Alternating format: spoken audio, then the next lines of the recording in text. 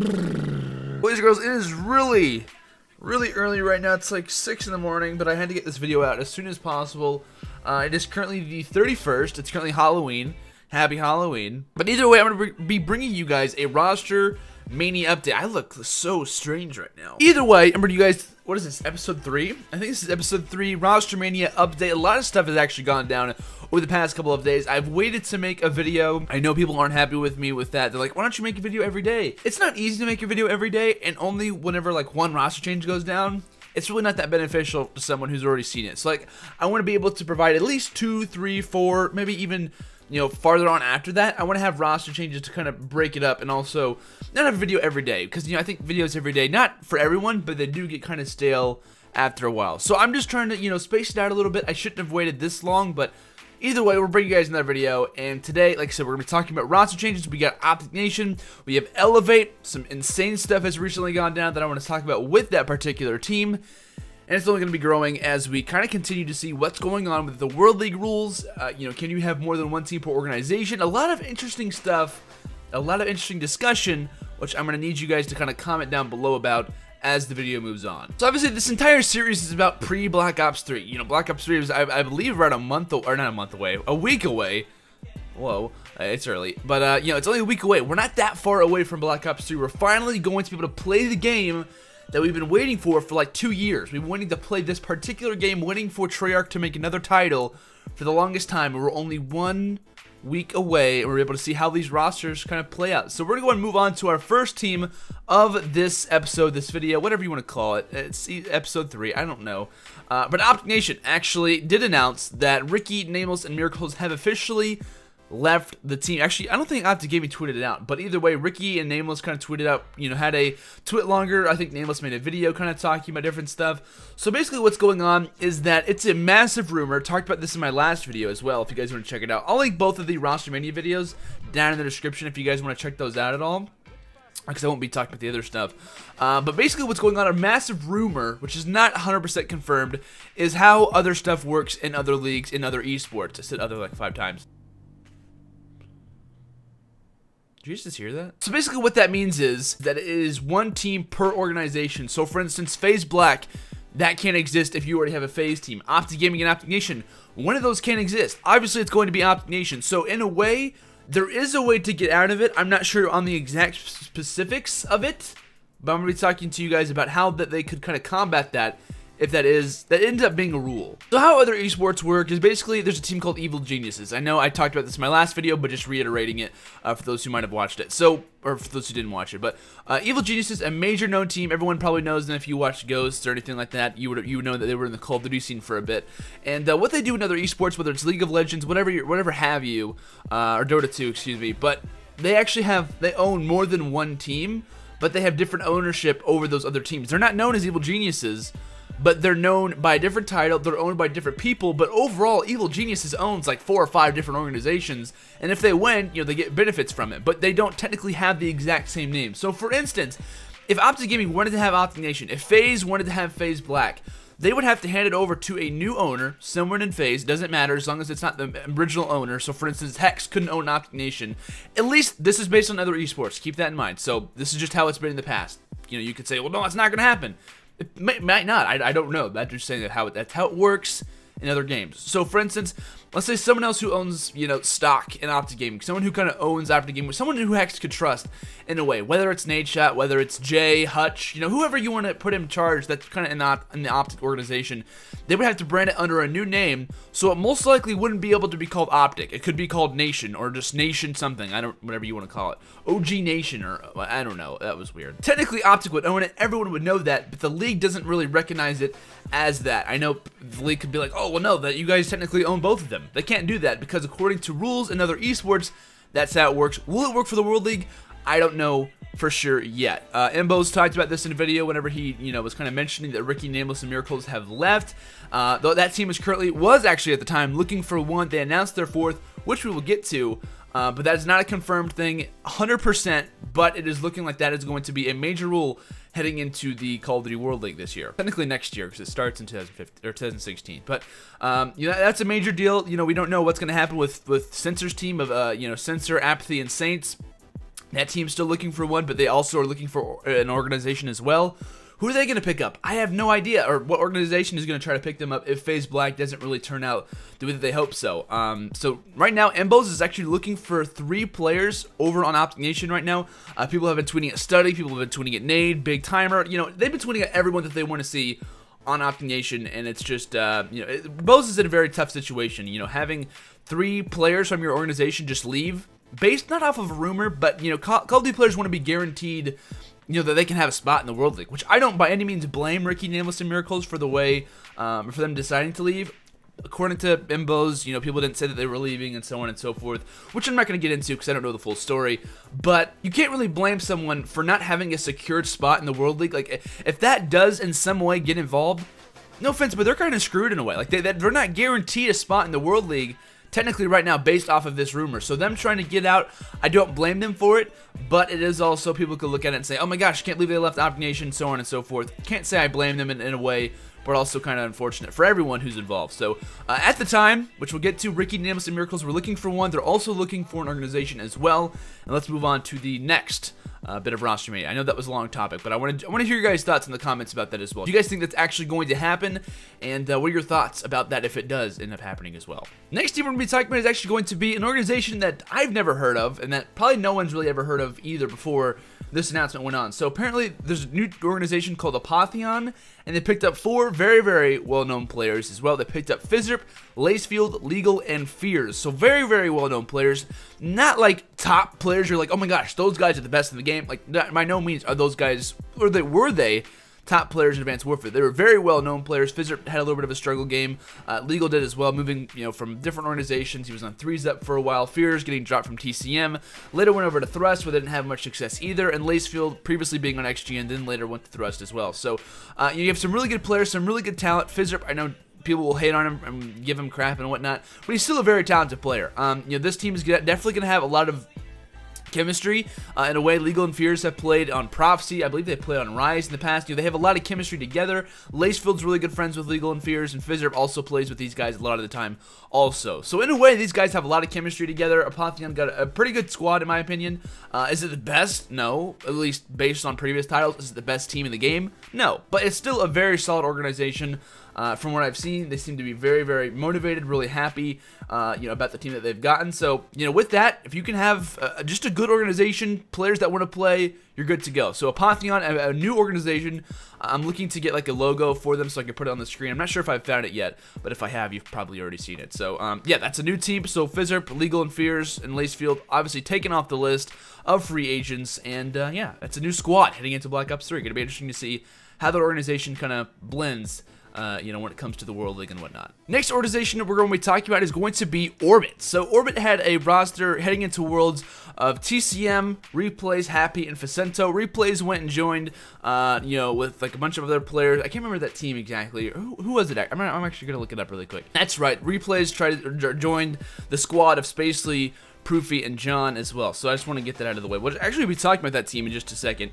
But yeah, so that's the team that Replays joined. I believe TCM announced free agency, and they only had 2 players left, which were Happy and Facento. They obviously both declared free agency, which means that they have parted ways with Orbit. Off the bat, besides Happy, off the bat, everyone was like, where's Facento going? Because Epsilon was at the time looking for one. That would have been the TR squad coming to, you know, a complete end. People were super excited. And then they kind of dropped a bombshell on us, which we'll get to. So right now, Orbit was actually looking for a whole team. They actually picked a team up a couple of, like, hours after they announced this. They picked up Pac-Man, Lawless, Wheat, and Accuracy. So Accuracy, who had been dropped from Orbit pre-Worlds, Wheat, who was dropped from Rise. I'm not sure where Lawless and Pac-Man were at the time. So they have a full roster. Not everyone's happy about this team. I'm not like, it's hard to say, like, you don't know who's going to be good in Black Ops 3. For all we know, these guys could be great. These guys could be bad. We don't know. Black Ops 3 is going to be a completely new title, and people are already calling out their placing, like top 20, top 30. Does this team look good in previous titles? Not really. But Black Ops 3, we don't know if they're going to be good or not. I'm really tired of seeing people tweet out and saying, oh, that's a team that's going to suck for Black Ops 3. You don't know that for sure. Does it look like they could be? Yes, but you cannot say that they will be because we played the beta. We played a very, very rough version of the actual game that's getting ready to come out in a week. So we don't know 100%. So am I agreeing with you in a way? Yes, but I'm also not because we don't know for sure. Just pointing that out there. So Orbit, new roster. I'm done talking about them now. Alright, so now we're going to get to the players who obviously left Optic Nation, which were Ricky, Miracles, and Nameless. They were looking for one player. They picked him up. Everyone kind of predicted this, including myself, whenever they announced this. They picked up the guy who left Epsilon, Mr. Parasite. They have the new player in Parasite. It seems like this team always seems to form in some way. Not with these specific players, but it seems like, you know, the Killas, the Embos, the Rickies, Miracles, Namelesses, and Parasites, they always seem to team up in some way together, whatever organization you have, you know, whether it's Unite, whether it's Curse LV, whatever team you want to think of, this team, there's just like a mix-up of players that always seem to be on the same team in some way. So I'm really happy to see how this squad looks up. Based on previous titles, you know, this team wasn't bad. You know, Parasite, Ricky, and Miracles played on Curse LV. I think like Ricky, Killa, Miracles have you know, played on Unite as well. So there's a lot of teams that have kind of played together in the past. It's just been a major mix-up of players throughout the entirety of these guys' career. So it's pretty interesting to see how this team is going to work out together. We don't actually know an organization for them yet. They have yet to announce it. I know I saw Barrage actually followed all of the players at the exact same time, so that could be a team. It's a well-known EU organization, so I'm not sure what their plans are. You know, with having the EU World League next year doesn't really make sense to me. But either way, they could be kind of predicting or trying to implement something there as well. So right now, Ricky, Miracles, and Nameless, and Parasite. Team of 4 looking for an organization, a very solid squad based on previous titles, but we'll see how they do moving forward. Gonna be interesting to see what organization decides to pick them up. So the last really bit of roster media that we're gonna be talking about has to do with Epsilon and Elevate. A very, very interesting portion that I was really excited to see. Probably one of my most favorite things so far of roster mania thus far. So we're going to talk about it. Epsilon obviously were a team of 4. They released Parasite, had 3 players, and Aqua, Remy, and Nagafin. Obviously, you know, old players who had played together as well. Everyone was like, oh my gosh, you know, they're going to pick up Facento, they're going to become TR. Not exactly. So Epsilon actually has Aqua, Remy, and Nagafin released. They kind of part ways in a way, and in my mind, as soon as I saw this, I was thinking Epsilon wants to get out of the NA. I think that honestly, Aqua, Remy, and Nagafin, whether they wanted to leave or not, you know, it just kind of depended on whatever thing that they wanted to do. I think it was just kind of a split-second decision from Epsilon saying, you know what, we have the EU World League, we have that to kind of focus on. Let's not try to do both. We don't have to worry. You know, I don't know for sure either if, you know, if one organization in the EU can have, you know, 2 different orgs in the NA and also the EU as well. So Epsilon might not be able to have an Epsilon NA and also an Epsilon EU. Like, I'm not sure if that's going to be able to cross-platform either. In my mind, it probably wouldn't be able to. So that could be their way of saying, you know what, let's get out of the NA, let's move over to our roots and, you know, have a squad there. So that could be what happened. I'm not really sure, to be honest with you. So that left Aqua, Remy, and Nagafin free agents, along with Facento as well. You get where I'm going here? Probably. So what goes on? I hear a little bit of early intel, and I get immediately massively excited. So what happens is that Elevate actually picks up Aqua, Remy, Nagafin, and Facento. So they pick up the old TR team. I tweet out hashtag TR Reunion. For those who don't know, Team Revenge, one of my most favorite teams, and also the community's most favorite teams, who it was a very solid squad heading into COD Champs this year. They ended up placing 2nd at COD Champs. Definitely the most wild card, the most exciting young team to watch throughout all of Advanced Warfare, and they're back together again on Elevate. Who was actually looking for a whole squad, so you don't have to worry if you're an Elevate fan, you didn't have a team in the first place. So now you have a new squad. Congratulations. So they do have the old TR squad. I'm looking to see how these guys are going to do. They seem very excited to be on the same team again with each other, and it's good that Facentos finally came home because, you know, Aqua, Remy, and Nagafin obviously played at Worlds, and, you know, they finally have their entire squad back together. So it's a family again. The TR family is back together as well. Really awesome to see, and honestly, this is like one of my most favorite rosters that I have right now. As well. So it's good to see the Team Revenge guys back together again. We'll see how they do heading into Black Ops 3. Completely different title, but they got the chemistry on their side. They've played with each other in the past, and we'll see how they do moving forward as well. So pretty excited to see how that team works out. So I have 2 more things to talk about really quickly, and this is speculation. This is not 100% what is going to happen. This is just what most likely will happen. So this is not at any way, like, no one's told me this information. I have found this stuff all on my own, so keep that in mind. A lot of the time whenever I find stuff like this, it turns out to be true, but it's also happened where it's not been. So I have a couple things to tell you guys. So the other day I saw Big Snacks, obviously, who was in order to kind of pick up that Spacely team, which I just mentioned. It was actually Spacely replays Proofy and John. According to what Big Snacks tweeted out on Twitter the other day, he said something along the lines of, you know, I'm gonna have to start over again, pick up some young players, and work forward work again moving forward. So off of that tweet, it makes it seem like Justice, who was, you know, had their mind on getting Spacely replays Proofy and John into their org, isn't going to happen. Now, is it for sure? By no means, no. but the way that he tweeted it out made it seem like that's not going to be Justice's roster heading and moving forward. So that could be what it is. It could not be. He could be talking about something else, but it seems 100% that that's what it is. So still, we don't know what organizations basically Replays, Proofy, and John are going to. We have a lot of open-ended teams who are looking for organizations as well. And we have a lot of organizations looking for teams too, so you got to keep that in mind. Like Denial, I know, is looking for a squad 4, and that's a very well-known organization. So we'll see what happens with that.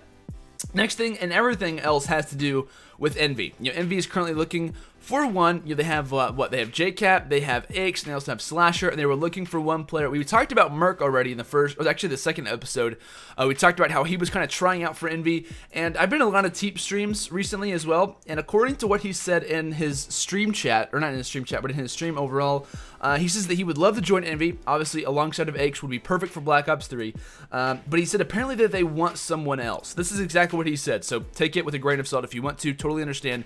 But according to what he said in his stream, he said that they want someone else and that Aches wants to kind of try Teep out much like they're trying Merc out. So what they could be doing is kind of like a battle right now going on between Merc and Teep. Whoever plays better, whether it's Merc or Teep with that squad, they might try to pick them up. And I don't know what Aches meant by whenever Teep said that Aches wants to try, or that Aches wants someone else. Who could that be? We have no idea who that is, to be honest with you, including myself. So that could be what's going on right now. Envy looking for one player. They're trying out Merc. They're trying out Teep. Whoever's the best out of those two could possibly be joining Envy.